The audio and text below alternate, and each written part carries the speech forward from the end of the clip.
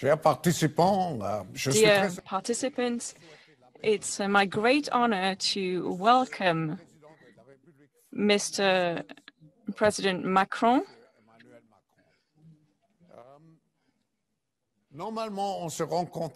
Generally, we meet in Davos. Nevertheless, I'm very pleased that we are able to have this digital dialogue instead. I know, Mr. President, that in my opinion and in the opinion of many, you are one of those who has a long-term vision.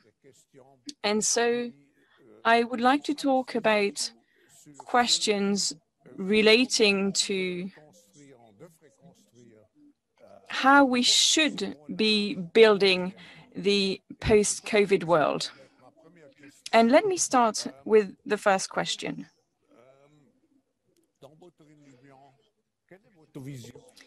In your opinion, what would be your vision to rebuild a greener economy, a more resilient economy, more sustainable?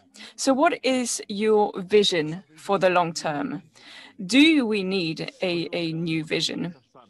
Hello, Professor Schwab. I'm very pleased to see you also through this video conference. And thank you very much for organizing these virtual discussions that are so important in this period. I wanted to talk about today's world and its link to tomorrow's world, because in all of our countries, societies are transforming through the experience that we are going through. And I think we have to remember a few things from what we have been experiencing over the last year, and that is going to last many months yet, and probably many years yet, according to what some are saying. The first thing to say is that you cannot think economy without thinking about human beings. It might seem rather banal to say that, but in all of our countries, we've done something that was unthinkable before. We stopped all economic activities to save lives. That was the first lesson. And we remembered that the economy that you was talking about was a moral science, and therefore the lives of people was more important than figures and money. And also this period reminds us of our vulnerability. Personally speaking, I mean, I experienced this, I caught the virus, but also as organizations, companies, countries, and vulnerability means that you cannot think your organization and your countries without taking this into account. Some were more aware of this than others, but it seemed a distant idea when we thought about ecology and climate. But it's the same notion, really. What is happening around us has an impact on our daily lives, and it can change things deeply. Having said that, it means that we cannot build anything, I believe, in the post-COVID world without reaping the benefits and learning the lessons from what we have experienced. Our societies are vulnerable because nature is reminding us of this. We are vulnerable to a pandemic, climatic events, and so on. And so the economy of tomorrow, strengthened by these lessons. We talk a lot about new strains and variants, but there are some things that are not varying. The economy of tomorrow is going to have to be an economy that thinks about innovation and humanity, and it's going to have to build competitiveness together with the climate challenge, reducing CO2 emissions, adapting our societies, the biodiversity agenda. So it's an economy that will have to be more resilient, that will be better organized, and will have to be including these elements of resistance in the supply chains, and we can come back to this later. And also it will have to be an economy that takes into account this principle of humanity, whether it's on a social or health point of view. We talked about this last year, and I believe that we will not get out of this pandemic or rather, we will get out of this pandemic only with an economy that thinks more about fighting inequalities. This is basically what I could say briefly. I believe, Mr. President, that you said last year at the ILO meeting that capitalism had become mad. And in the context you describe of a moral economy, what is the role of company philosophy? I published a book today called Stakeholder Capitalism.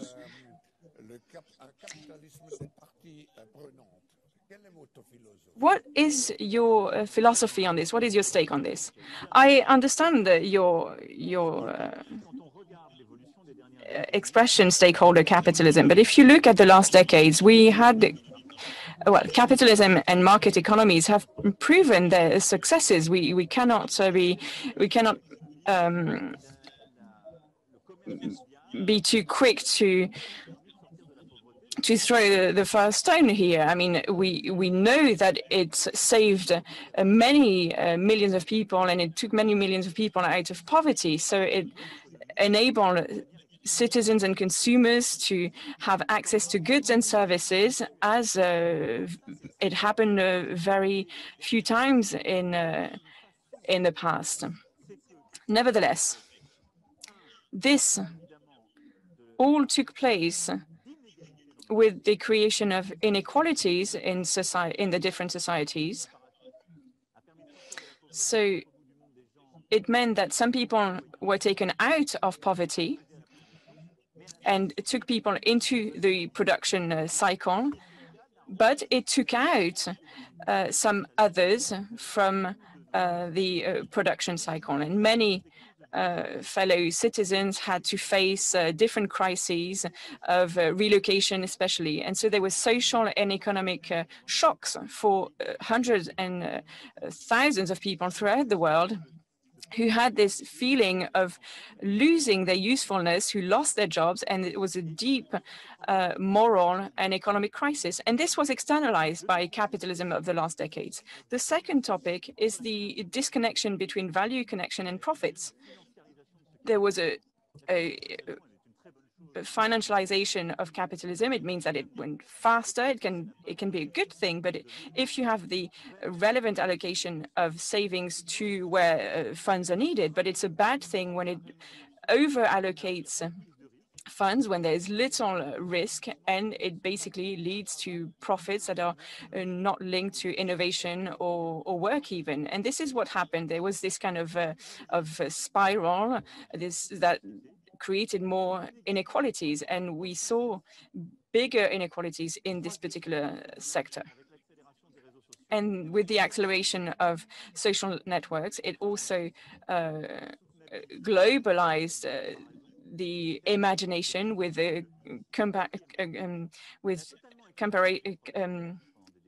people comparing each other on scales that were not known before.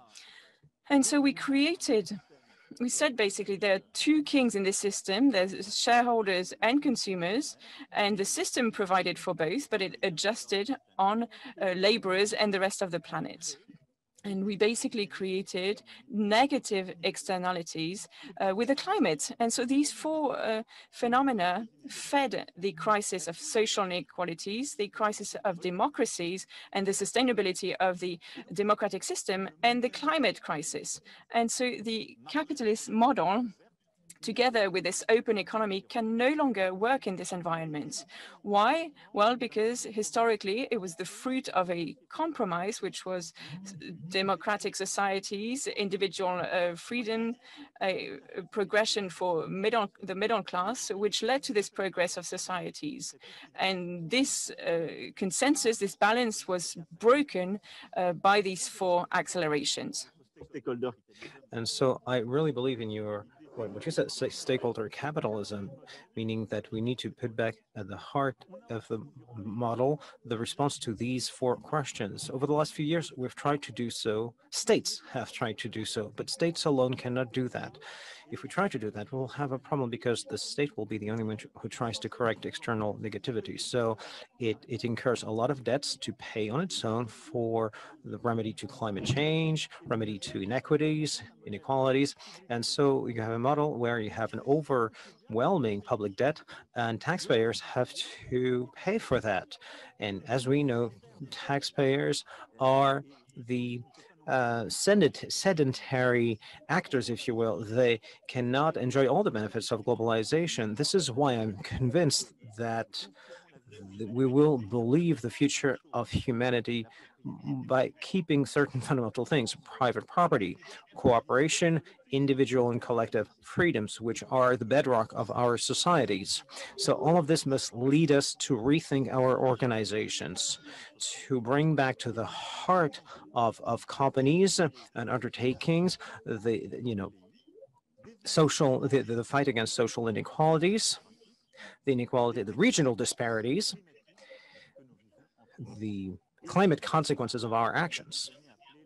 So what we've called over the last few years the economic, social, and environmental responsibility, CSR, basically corporate social responsibility, these are innovations that we need to take one step further. We need to reform our companies from within so that all of the stakeholders, as in stakeholder capitalism, employees, employers, shareholders, we all need to take into account the impact of the actions in terms of the democratic impact, environmental impact, and social impact. You've mentioned, Mr. President, that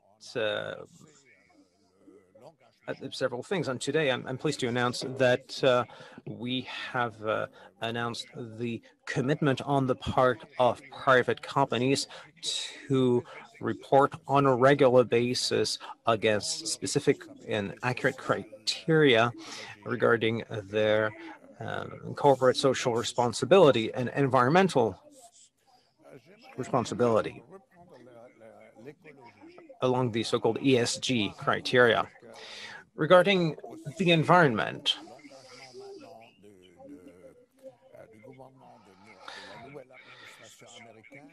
I'm given to understand that the new American administration, US administration, has joined again the Paris Agreement.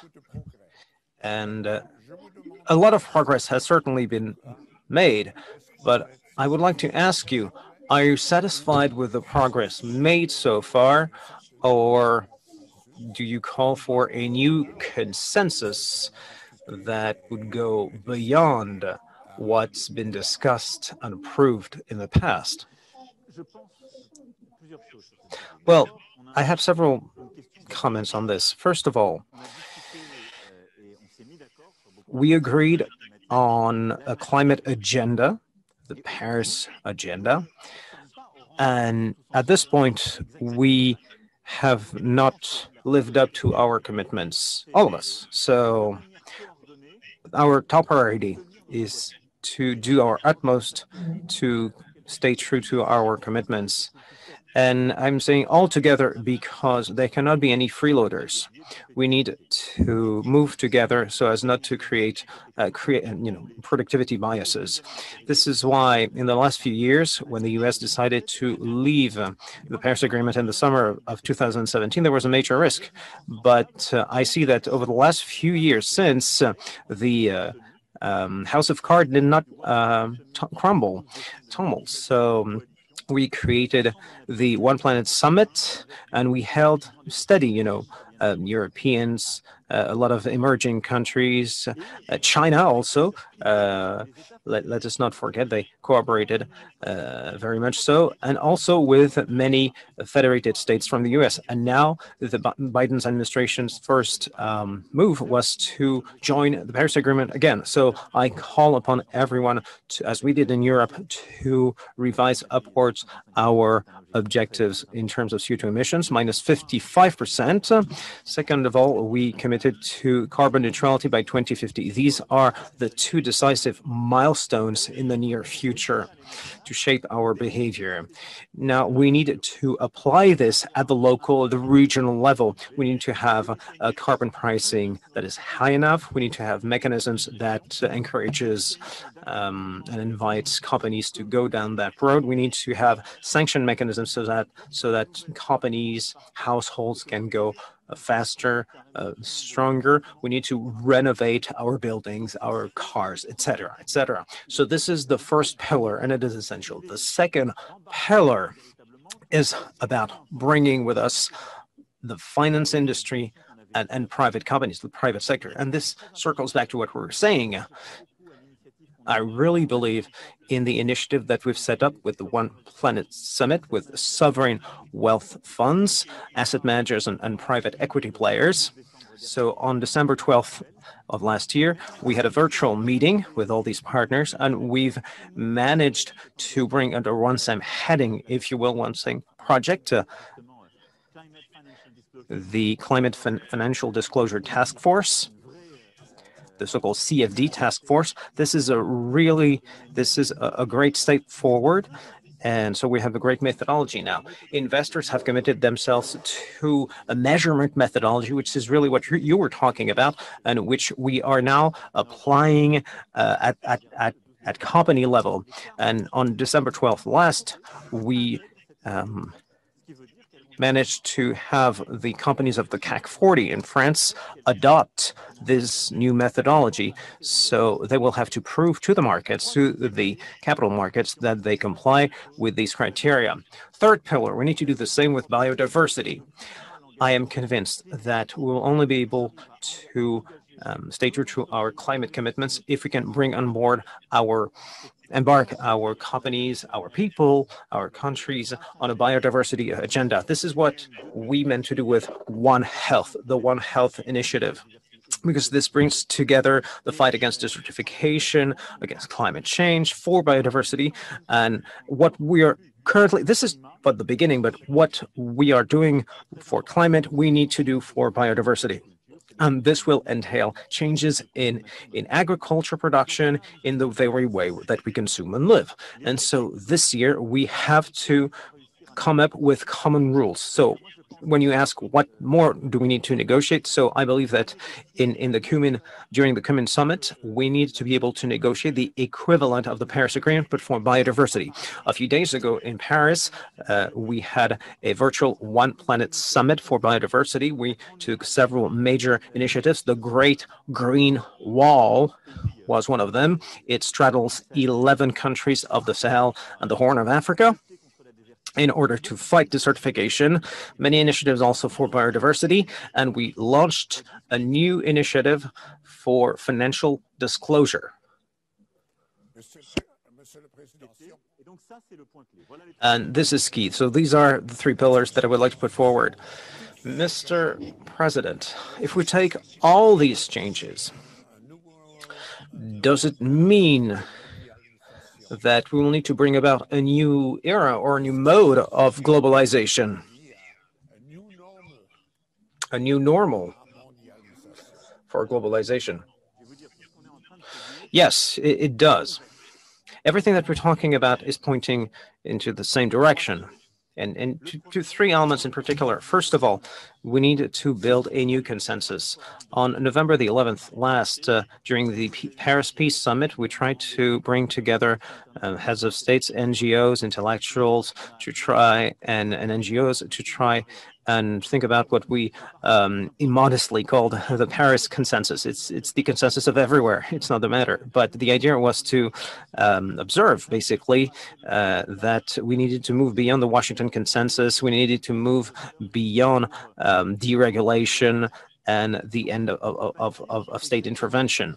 So, and this is the discussion that we've been having since the beginning. We need to build a new consensus that integrates all this. Second of all, we need to find a new mode of cooperation between states, basically to go back to an efficient brand of multilateralism. This is what I've believed in for years. It was stymied by the previous US administration, which did not believe in it. I have a lot of hopes for this new year with our American partner, which I hope is about to re-engage with us. We need to build an efficient brand of multilateralism for this new consensus.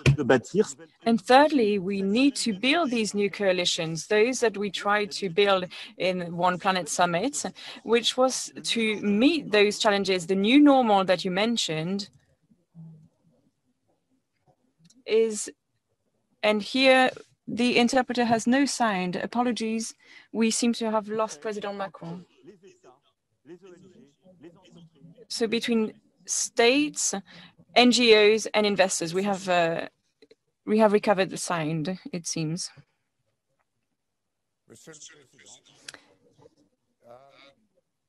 Mr. President,